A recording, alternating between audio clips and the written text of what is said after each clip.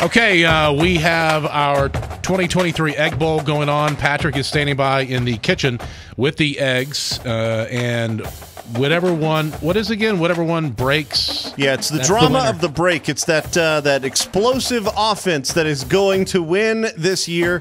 We have changed it. It used to be where defense won championships, but obviously we see now that it is an offensive-driven league. I have closed the door. Commence to countdown. 5, 4, 3, 2, 1. All right, now again. Oh, here we go. The drama. We have two eggs. One is painted like the Eagles. The other is painted like the Chiefs. And whichever one explodes first is going to predict the winner of this year's Super Bowl. Garrett, please scare Patrick. Just scream.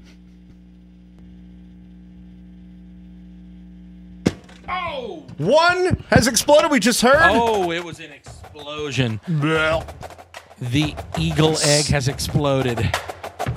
So that means Eagles are going to win the Super Bowl. That's what this says. If the new format stands up to muster, Wouldn't then it be funny if we switched formats finally after 7 losing years and it was wrong again? Yeah. Okay, so that'd be pretty great. So the Eagles' egg has exploded. According to the new rules of the Egg Bowl, the Eagles will be the winner of the Super Bowl this Sunday. Oh, okay, Patrick, clean that up quickly.